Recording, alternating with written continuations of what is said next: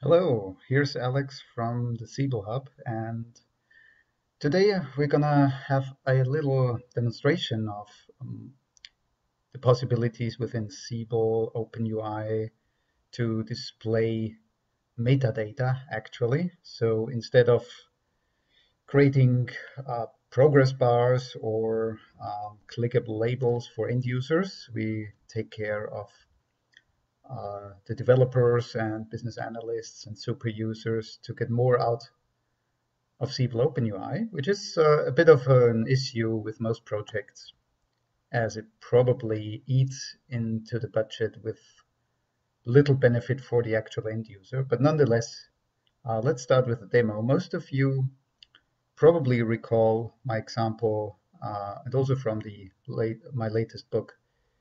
When you double click an applet like this, then we can change the labels and display some metadata. In this case, we display the business component field name and also other metadata. Another double click, which I just did, reveals the data layer information, table name, and column name where the data resides. So this is very well documented in some posts on the Siebel Hub, and in the surrounding post of this video, you get the URLs there. So just to know what it is. And quite recently played around with this a little bit more. And you notice there's a link now, get OpenUI metadata for this applet. I just double clicked. And in fact, I can click on this link as well. And so it pulls in some information about what physical renderer is currently used. I can see that's a default one, and it's a customer renderer, and also presentation model information is there. And so of course you can expand that, and you see there's no expression for that, but there's a file link to the JavaScript file, which you can actually open in the browser, download it, and well, inspect the code right here in the browser. So that's another way of displaying metadata. So here's the presentation model, of course. And so we pull that information using a business service on the server side and then passing it back as a property set. And then it's simply a matter of parsing the property set to display it. And as you see, we chose the jQuery accordion here to display the information. Let's see that in action for another applet. For example, we have here the another custom applet. If you have the book already, the OpenUI Developers Handbook, you will be familiar with this custom visualization here. So it's the radar visualization. We put this on an applet. So let's double click now on the applet so we get the metadata link.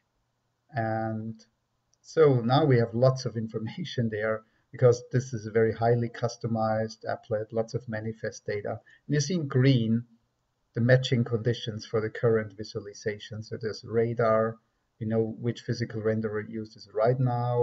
You can also see the other ones, which presentation model is used right now.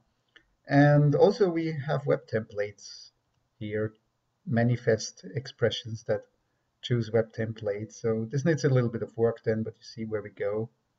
And there's also, we can pull the user properties from the applet using that business service. So you'll see the OpenUI relevant user properties. There are a lot of them. This applet is actually a copy of a standard applet as it seems. So bringing all this on the screen in context with the applet, of course, has a lot of benefits, as you can imagine. So now for final demo, let's go to the home page.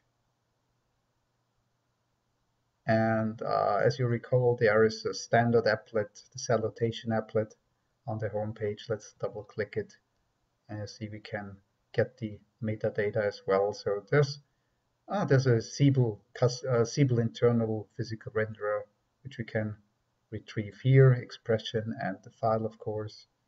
And also user properties, well, there are none at the moment, so it's not even necessary to display that. But then again, quite informational also for standard applets. to get immediate information if there's any manifest data, if there's any repository data. So speaking of the implementation, please refer to the post where this video is embedded. There's a lot of code around this, but we'll go through some of the steps how to implement this. Thank you very much, and bye-bye for now.